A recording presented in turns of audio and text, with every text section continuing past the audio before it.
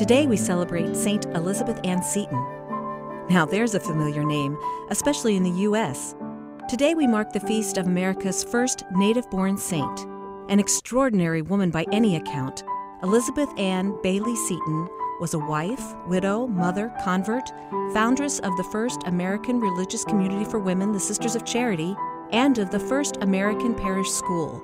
All of it came in the space of 46 short years. There is something uniquely American about the former socialite, born 2 years before the American Revolution. Born into a wealthy family, Elizabeth married a successful businessman, saw her husband lose his fortune and die young, experienced disapproval for leaving the Episcopal Church, and struggled to keep her family together by drawing on her talents and her desire to serve humanity. Elizabeth was invited to open a girls' school in Baltimore, which she did in 1808.